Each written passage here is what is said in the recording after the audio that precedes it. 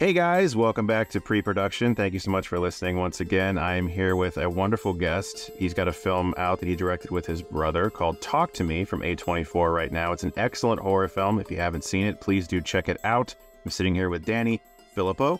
Thank you so much, man, for coming on. It's so nice to have you. Yeah. Thanks for having me. I was just saying I'm a subscriber, so it's this is very cool.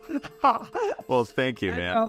And I know that you're doing your film as well, so I'm so curious to hear about that whole process as well a little bit. I just wanted to hear some stories a little bit too, but I don't know if we can do that on this podcast. But yeah, You can do whatever you want, man. Anything. This is a free, safe space. Talk about anything you want to talk about. Talk to Me is a movie that I heard a lot about. A producer friend of mine saw it at a festival early on, and he immediately called me afterwards and was like, this is going to be one of the biggest horror films of the year. It's so good. It's very scary. It's exciting. It's different. Great performances, and he couldn't shut the fuck up about it, to be honest. So, I was pretty hyped to see it, and it didn't disappoint. I'm a big horror fan. I see everything. To see Talk to Me and have it be, the theater was packed too. And I don't live in a big town. I live in a small town in Ohio, and people were really, really into the film. You could see, I always sit in the back, and so I can kind of see everyone's heads and the movement of like the way people kind of like react to things, and they were jumping at all the right parts, and it was just really fun to see. So congratulations, first of all. Oh, thank you. Yeah, I've just bought tickets now to my local cinema, which is Hoyt's Tea Tree Plaza in South Australia. And it's always been my dream to like walk into the cinema and see my poster on the wall, which is so sick. So I'm so excited to sit down and watch it with that audience and just sit in the back corner and just experience it with an audience, because we've been doing these premieres as well, like around the world. Like we've been like flying from country to country, and every single time it's so funny that the different reactions, like some beats obviously hit every single time, but I remember we're in Montreal, and there's a well, there was just more laughter than screams. Like they were loving it and laughing at the most insane moments. Which was that was a different reaction, which is exciting, hearing different reactions around the world. Yeah, it's really strange for me because you mentioned right now that I'm kind of like in post on my movie, and I'm at that stage that we've locked picture, and we're getting like final VFX in, and the score's coming in, and I'm working on the sound design next week, and so we're really at the end of the road now. But we're starting to finally, like, the picture lock process. We started showing it to people and kind of getting reactions, and the like you said, there were always these points that were like inflection points where everyone would be like, that's amazing, that's great, that's good, and then there'd be these other points that vary, where it's like, that didn't work or that did work. And it's really fun to see how a film affects people, because it's your baby for so long, and it's in your head for so long, and it's part of your like being and consciousness, and then you have to give it away and see how other people react to it. But in your case, very horrifying for sure. But in your case, clearly people are reacting positively. So that's great. Yeah, it doesn't stop the cringe though, and moments when you're like sort of like suffering in the seat. Like it does happen a lot where you're sort of sitting and cringing. And even if the audience is being really responsive, there's something about it being on the screen and people watching it and judging it that's horrifying every single time. And it's still an odd thing. And then you release something that's so personal as well, and then you're just watching the backs of all these heads watching the screen, and it's the most surreal, exhilarating, but horrifying experience. And that first screening that we had at Sundance was like, we were like, man, wanted to die in that scene. Like it was such a hard thing to watch with everyone. And because we knew that so many like A24 was there, critics were there for the first time, and Ari Aster was there, and all these people were there. And then like someone would just walk out going to the toilet, and as the door would open, this light would spill in and fill the entire cinema. And I'm like, oh my God, what? You're ruining the experience. And then they'd come back in, they open the light. It was called, no one cared except for us. It was like, of course. It was painful. And when they got up for a second, like, be honest, when you saw that person get up for a second, we were like, oh my God, they're walking out.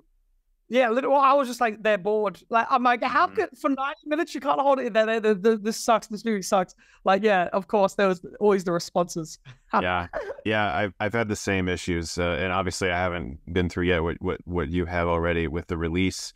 That's to be continued. But the idea of like, I showed the movie to my wife for the first time, the rough cut, and she has a story credit on the film. Her and I worked on the story a few years ago and kind of just crafted it together.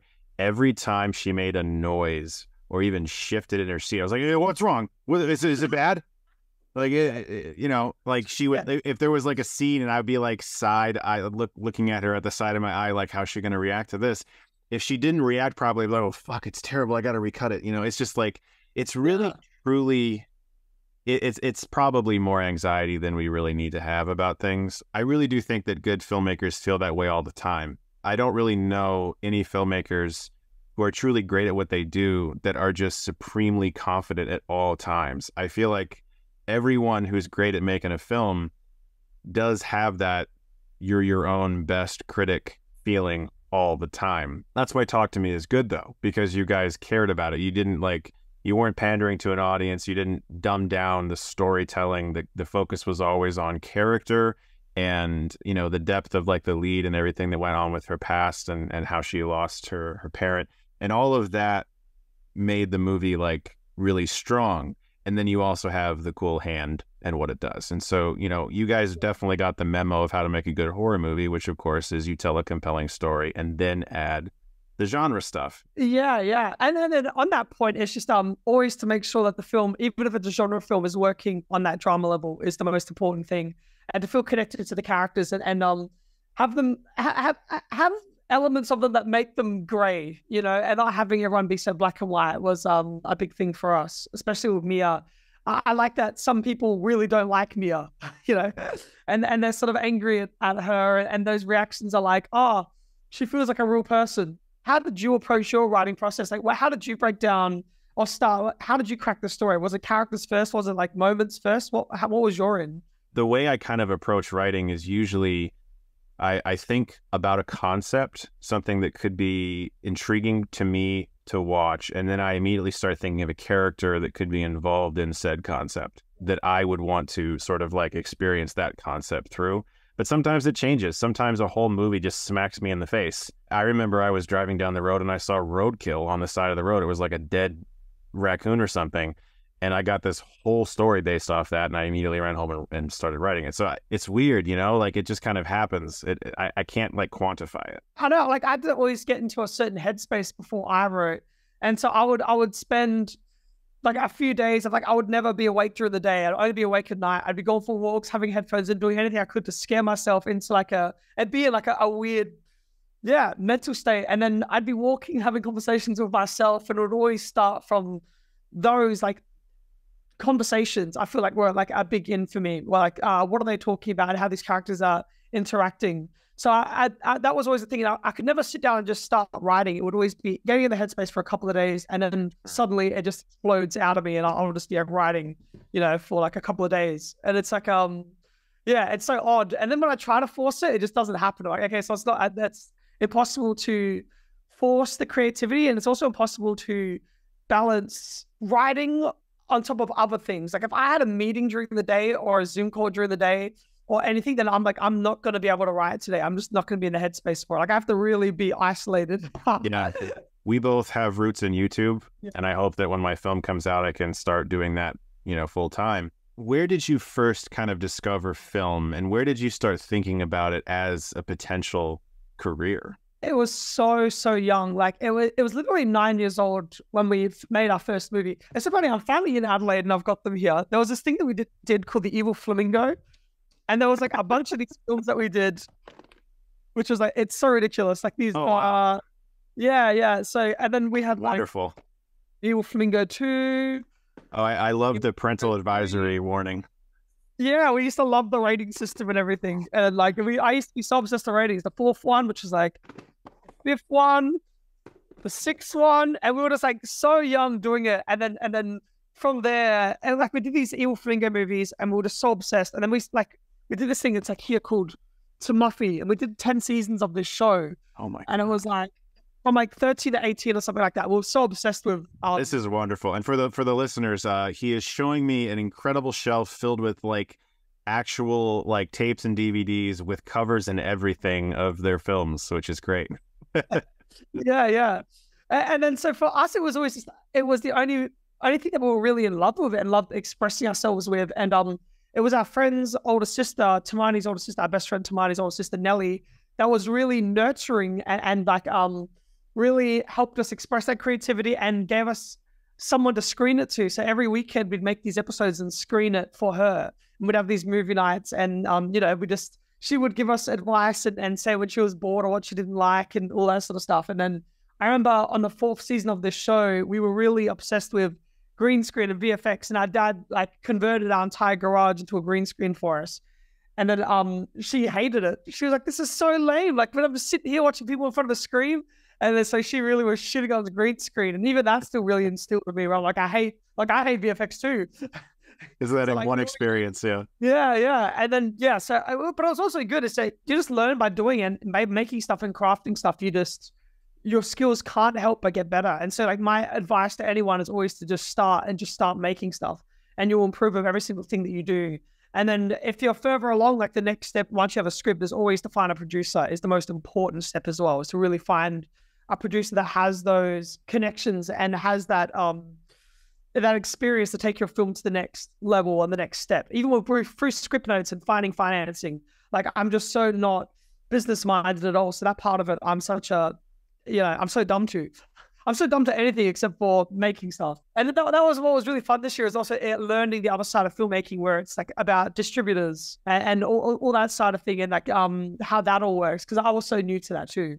It is strange. I mean, I remember one of those first kind of times where I had like a quote unquote legal discussion about a movie of like, you got to sign this, you have to make sure it goes to these territories and stuff. And I'm like, what do you territories? Like the rights of where it goes and how you sell it here to this country, and this country might be different, and you got to make sure you do this. And it's just so crazy. Before I made a film, I always wondered what a producer actually does. Like, because I would ask, what does a producer do? I know what a writer does. I know what a director does. I know what an actor does. But a producer is wearing so many hats. And one of those things I now know is that they know all of that stuff that I don't know. And it's okay that I don't know that, and I think that's like really freeing also, to accept that too, of just like, you're going to learn things. There's going to be times where you say like, you know what, I don't know the answer to that. And then also, our producer was a creative producer as well. So her script notes were so incredible. And she used to be a script editor before a producer, which is really awesome. And I feel so safe with her. And we were initially going to make this of a Hollywood studio. And then, their creative notes were like really, really turning the film a bit more typical or something. Like, they weren't necessarily bad notes at all, but I was like, oh, I know these beats. These feel familiar to me, too familiar. And I wouldn't feel comfortable writing it or directing it. Like, I'm not connecting to it.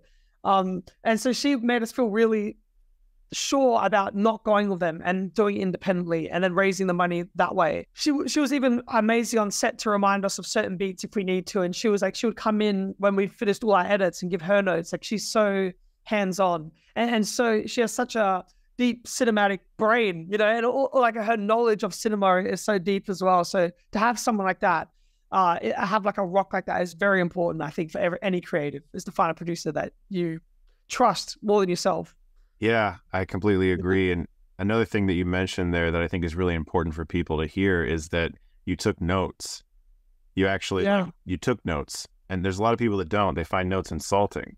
And, usually that's where you get into those bad movie territory, is people who like, no, my vision, my way, or the highway. But anybody's idea in the room can be the best idea. I think that collaboration and that's one of the most beautiful parts about filmmaking, is to have all these artists in the same room with you. And it was always about finding the heads of departments that I really, really looked up to, that I trusted more than myself. Where I was like, I want to hire a cinematographer that's achieving stuff that I could never accomplish on the camera by myself. Or, I'm trusting a script editor whose opinion I know she has more experience. And when she's saying something, it's not saying something just to say something. Sometimes I will send a draft and she'll have barely any notes. So I know that when those notes do come in, I'm not going to be like, I have to really listen and trust. And then also, another cheat code that I had was my brother Michael. Like, his notes are very good as well. And he was very brutally honest if things were boring or if they were shit. And like, you need someone that isn't worried about hurting your feelings. I can really just say, like, my brother tears my scripts to pieces. Like, and would like completely always roast them. And like, even with these new scripts that I'm writing, I'm so bored. What the fuck is this? Like, that's like, he would like, but you sort of need that. Like, you need that honesty. even though it's brutal, you need someone to say it if it needs to be said. Absolutely. At some point, you guys started YouTube, obviously, and Yeah. we're very successful on YouTube. And I would love to know if you ever felt similarly to how I do at times, which was obviously filmmaking was your goal, Yeah. and you were making stuff all the time on YouTube. It's not like you weren't making anything, but did you ever at some point begin to feel like, this is not happening. I really need to make a movie. I really need to make a film for theaters. And did that ever sort of conflict with trying to balance figuring out how you can stop doing YouTube full time all the time, being regular and consistent and getting the monetization to come in? Yeah, I know that like the money thing was never a thing for us because we'd never really made any money off of YouTube. Like our videos are always getting demonetized, everything. So I would look at my friends' paychecks who would get like a fraction of my views. I'm like, you're making more than me. What the fuck? I like, every dollar that we ever made, we'd always put right back into the films and the videos and just made those the best that they could be. And I think eventually I just felt like I wasn't expressing myself properly on the platform. Like I felt scared to just have two people sit down and talk. Like I could never do that in a YouTube video. I'd always have to add in an explosion or a scream or let's break something. Like I was always scared of alienating my audience or not giving them what they wanted. And so I felt at a bit of a distance. Like I really liked the stuff they were making. I had so much fun making it, but I had the urge to be more personal and tell stories where I will feel comfortable sitting and having characters just sit in a bedroom and talk. I was that's what I was excited about. I was excited by it to be able to flex that creative muscle, not flex, but like to practice that or to explore that because I hadn't done that. I remember I'd shot and directed a short film called Deluge, which is about a father and son in a suicide cult. And that was right before YouTube. And then when YouTube came up, everyone's like, oh, you should upload Deluge. And I was like, I'm so scared to upload this to my channel. Like I have like my audience, like, what the fuck is this? Yeah. So I knew that I felt like it was time and I was ready and I wanted to do it more than anything. And so it was like taking those last couple of dollars that we had and moving out to LA. And that's when we started trying to really shop the script and just taking brand deals and making the YouTube videos, like just to be able to sustain ourselves and be able to live out there just to try and get the script picked up. And, yeah, it was really scary. Yeah, it's horrifying, especially, it's like, to take that step away. And then, if you're making a film, that is going to take all your time and focus and you won't have the time to really put the effort into the YouTube stuff. So you can see the quality maybe dip during those months as well. And the audience recognizes it too. Sometimes they're like, what the fuck was this? You used to do this. And it's like, exactly. I'm trying to do something else right now. Yeah. I know. Trust me, man. I know exactly what you're talking about. Yeah. Everything you said to me, it was like looking at a mirror, man. I mean, it was like, I completely understand a lot. For me, it became about like, all right, if I'm going to keep doing this YouTube thing, I still find enjoyment in it, talking about films, and it's extremely fun. I had to kind of pivot away from being negative. A couple of years ago, I was like, I'm not doing any more negative movie reviews. If I see a film I don't like, I'm just not going to talk about it. And that's the only way that I could like be a filmmaker while also talking about films online. I would have to pivot towards being fully supportive. I think that's an interesting part of the YouTube stuff, and being in there for so long is growing as a person and maturing as a person as well. Something else that I love about your journey in particular is that a lot of people have characterized you guys as YouTubers turned filmmakers, which is, I guess, true in a way, but I don't really think so. I mean, people are going to say the same thing about me, but I feel like I've been a filmmaker since I was a kid. Like, the perception is that we started on YouTube and now we are filmmakers, but like, I think in your brain, you've probably been a filmmaker for a long fucking time. It's just that now you finally got something made. I always classified myself as a wannabe filmmaker. Like I always was like, I don't really know what I'm doing. And then even when I was on set, I'm like, I don't know what the fuck I'm doing. And then, so I always felt like I wannabe, and I still feel like I'm making stuff, I'm expressing myself. And these videos, I don't look at as videos or content. I am looking at them as short films. Yeah. So that's where I'd sort of look at those.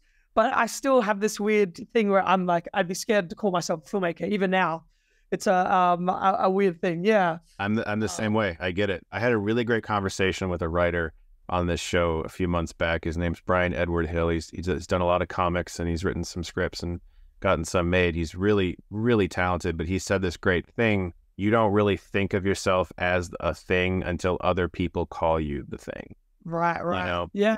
you don't think of yourself as a pro anything until other people come up to you and are like, oh my God, you're this. Can you please tell me how to be that? I need to know how to be that. And you're like, whoa, I guess I did it. In my opinion, that's a sign of a great filmmaker, though, because there's a lot of humility there. Anytime I ever met a filmmaker that thinks they're like the shit, I'm like, would you just shut up, man? Like, would you just, Yeah. I can't stand it. You Yeah, know what I mean? yeah. Like, I wonder. So for your process, what have you found the most stressful part of the whole filmmaking process? Was it the writing, the editing, or the shooting? What's been the most fucked up for you? Traumatic? traumatic. So I think there were 2 days on set where the weather was a major problem for us. We had a lot of exteriors in the movie, and there was one day, the weather was actually amazing for almost the entire shoot, but there was one day where we were shooting in an abandoned amusement park. We had only one day to shoot there, and it's a real abandoned amusement park, so there's roller coasters and Ferris wheels and stuff just sitting in the woods. It's really cool. I was like, this is the day, this better work, otherwise we're going to have some problems. And of course, the entire day leading up to this night shoot, it was raining and pouring for hours and hours and hours and hours and hours. It was very scary. We only had the one day there, and it was like, if we don't get it now, we're going to have to figure out how to do a pickup day later, which is going to cost us, you know, whatever, $50,000 or something. So that's a lot of money on an indie film. And leading up to the shoot, we were all there. All of our gear was in plastic. You know, it was covered from the rain, and we were just sitting underneath a tent, eating our breakfast at midnight, you know, because it was a night shoot, and just being like, please stop raining. You know what I mean? I was checking the weather every 2 seconds just to look at like the blob of rain that was passing over, just praying that it starts to lower and go away from where we were. And I kid you not, 10 minutes before we were scheduled to shoot, it started to dissipate a little bit. The rain started to die down, and we were able to do it. Now, the thing that, of course, was a challenge was there was mud everywhere, which was really hard on the crew, but it actually resulted in a really beautiful looking scene because every single ride in this park was wet. Yeah. And so it was, everything was glistening and everything was shiny and it looked beautiful. And it looked like we spent like $100,000 on this set. You know what I mean? So it kind of worked out. But for like 5 hours there, I was biting my fingers off. Well, you know, I remember for us, we're always keeping YouTube in mind, even when we were on set. So we actually flew someone out that recorded every single day of behind the scenes of Talk to Me. Wow. And I was like, film everything, every argument, every single part of production, film everything. And so he literally was getting 6 to 7 hours of footage a day of every single day on set. And my brothers edited them into each week of production as its own video. So there's 5 weeks, so 5 videos that break down each week of production. And so we've got that at the moment. And I'm a bit nervous to release that as well because we're a bit rogue, you know, like it wasn't run like a normal film set at times. My brother and I have like a weird energy. And so I was wondering if that's going to translate, or if people look at that and be like, what the fuck is this? I feel like people will love that though. I mean, like we had the same thing. We had a BTS person on our film set. We had that as a perk for our Kickstarter campaign, was that people could actually like watch a mini documentary about once a week or so. Which was interesting because it does kind of keep you on your toes when somebody's right there like filming you, and it felt like it was like this big budget film, but it really wasn't. We shot it for $800,000. Whoa, so that's insane. Yeah, I mean, we raised 1.4 million on the Kickstarter, but like immediately 5% of that went to Kickstarter, and then 20% of it went to managers who helped us run the campaign. So that goes down to like 1.1 immediately. So to save some money for post, we had to shoot it for $800K, and the rest has been editing, score, visual effects. Yeah, that's so cool. And so do you think you will eventually release that stuff on the YouTube, the Kickstarter stuff, once the film's out? Yeah, I mean, like, so I think the goal is for the Blu-ray to have like all of that. Yeah. I really want to make like a great physical. I mean, I just saw your shelves. You clearly like physical media. Obviously behind me is a bunch of physical media. And so I really want to like make great Blu-rays. If I can be privileged enough to make more films, I want to have a lot of great like commentaries and featurettes. And because when I used to get a DVD or a Blu-ray, it felt like purposeful. Like there's a reason I just dropped $25 on this, because I can watch David Fincher on set of Zodiac for like 2 hours. There's like a great special feature that has all this stuff and commentary tracks, and I really miss that. Yeah. What I found interesting in this Blu-ray process is that each of the different territories have their own versions of it. So we did a commentary track for the UK Blu-ray, but that won't be the commentary track that's on the US Blu-ray. So that's interesting, because different companies, like A24 bought the rights for North America, so they've got those American rights, but then the UK is a completely different distributor, so they've got their own Blu-ray and they're doing their own thing. So I've been learning about that as well, which is very fascinating. We shot this this prequel to Talk to Me. I heard about that. Yeah, but it got miscommunicated. Like I'm really bad at saying things. So we shot this prequel that is completely told from the perspective of mobile phones, that is following Duckett, who's the kid at the start of the film. Right. It like leads up to the opening of the movie, but it's just social media videos that lead up to the opening of the film, and it shows him getting a hand, him experimenting, him losing his mind, these relationships that he's having, his fractured relationship with his brother, him losing his grandmother. And so we shot all this sort of stuff, him dealing with bullying. We shot about 3 months worth of videos that could be uploaded daily that led up to the release of the film, was the plan. But some people felt it might market the film a little bit like it's a found footage film. So maybe the messaging would be a little bit complicated. So we sort of held back, and then we just said, when the film's out, then maybe we'll release it. Or we started releasing it, and then automatically they're just getting removed because bullying, violence, this sort of. I'm like, okay, this prequel is not going to exist on the internet. It is impossible, because I wasn't thinking about guidelines when I shot it. I was thinking about an exciting way to tell this story, and just the story. And can that be put on the Blu-ray?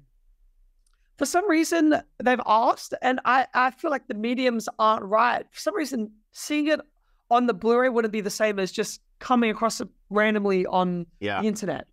It's more exciting to me. So backtracking a little bit, the part that was really stressful for us was post. It was specifically the music that was a really difficult thing. Like, my brother is very hands-on with sound design and music, to the point where he'd be in on every single session saying, that's a dB too loud. Oh, I can tell you're manually writing that. Like, driving the sound designer fucking crazy. It's like, Michael, let them have some sort of freedom. Oh my God. Like, he was super, super hands-on in that side of it.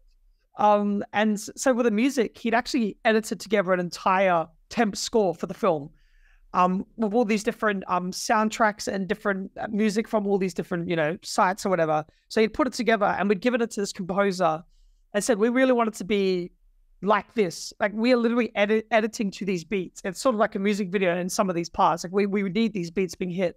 And so he's like, yep, leave it with me. He went away for 2, 3, 4 weeks. And we're like, are we going to hear anything? We haven't heard anything yet. And then we were told, he's a composer, let him do his thing, let him trust his process. And then when he delivered the score, it was like, oh my God, this is not working at all. Oh, no. Yeah, this is the exact opposite. Like, it's a completely different film. The film literally doesn't work with this music.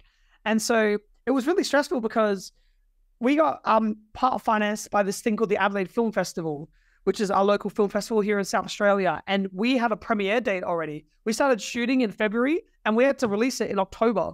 So, and then people already buy it.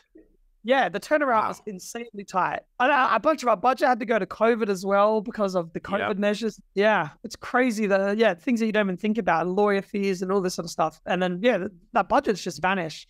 And so we're up against the clock. We're like, this score needs to be delivered in, however, 2 months or whatever it is. And it's nowhere near done. And so my brother was going in every single, he would like sit in this sound suite doing the sound design, then he would stay up all night working with this sound editor to try and fix the music. And like, he went overseas and was working in the house, and it was not coming together. And we had to make the decision to let that composer go and try and find a new one to compose the entire film within like 2.5 weeks or something like that. Wow. And so, And so that was a time when my brother broke down crying in the sound suite, where he was literally like, oh my God, people are going to come see this film and it's not ready. And so we found this new composer, Cornell, and luckily he was a lifesaver.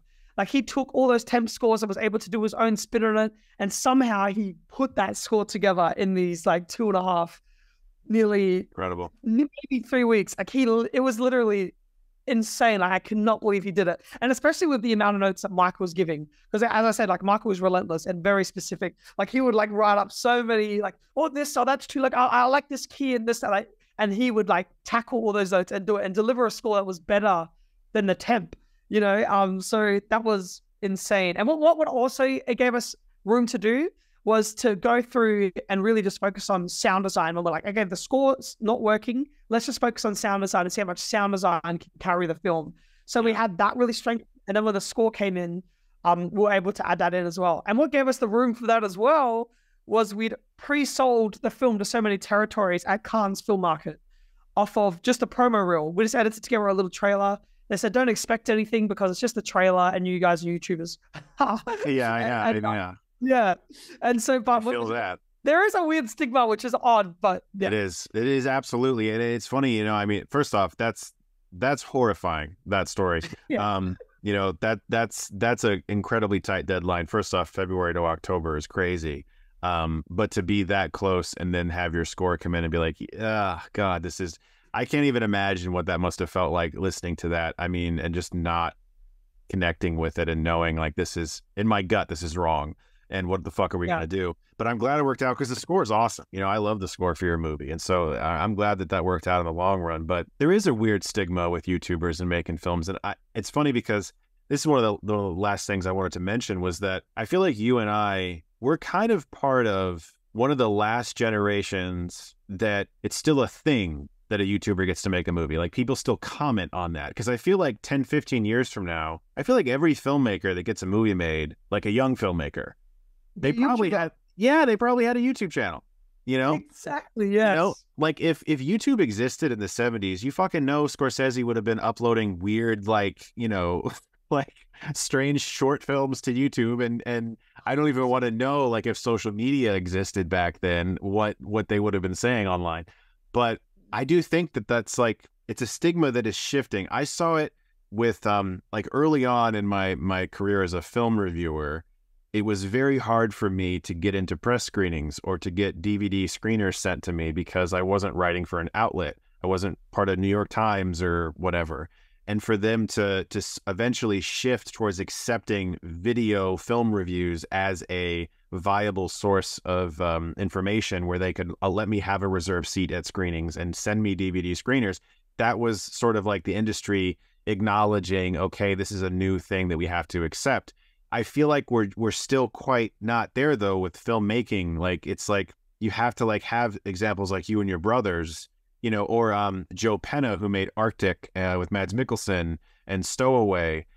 He was also a YouTuber, and you know, people like that have to kind of like have that success for people to finally start looking at the platform of YouTube and like TikTok and Instagram as having viable artists who are striving to make content just in a short form, who are really good at what they do. They just haven't really been given that chance yet. It's so, yeah, even when we spoke with George Miller, he said he directed Mad Max Fury Road. He said, I would 100% be uploading to YouTube if it existed when I was a kid. Exactly. There's no way they would be. Yeah. Of course you're going to find a place to upload the stuff that you're making. That makes no sense not to. And that stigma is so odd because an artist is an artist no matter what platform they're from or what they're uploading to. There was like one guy that does these Instagram shorts where I was like, oh my God, I know you're going to make an amazing film one day. And I can see it in what you're making and how passionate you are. And it doesn't feel like content. It feels like storytelling. It feels like, it feels separate. And so, yeah, I completely agree that in 10 years time, it won't be this crossover thing. Everyone will have existed. All the upcomers 100% will be coming from YouTube. Or from some social media platform. There's no way they don't. And it's cool that stigma is slowly getting erased and that to be at this cross point is really exciting as well. I just wonder, because I know that when we're growing up, we're always running the cinemas and we're like, we want to be filmmakers. We want to be, but this generation, they want to be YouTubers or they want to be social media influencers is like the top job. Yeah. So I wonder what that crossover is going to be like for that next gen as well. Like, there's people that are 10 years old right now. There's no one growing up like, I want to make films. It'd be very niche, it feels like. Whereas an influencer feels like the ultimate dream and the ultimate goal. Yeah. So I wonder how the landscape changes. Well, look, man, I mean, this was honestly wonderful to talk to you. Your journey is so inspiring, and you guys made a great film. And also, just as a parent of twins, it's nice to see two twins very successful and like supporting each other and like working together and stuff. It gives me hope for my kids. Honestly, though, like, thank you for making a great movie. Thanks for supporting indie film. Thanks for being yet another successful YouTuber that went and did a movie. That makes it just easier for me and the next person who wants to do that as well. Hell yeah. And yeah, thank you for taking the time to talk to me. It was awesome. It was really cool. I watched you for a while, so it was really, an honor to talk to you. Thank you so much. Thank you, man.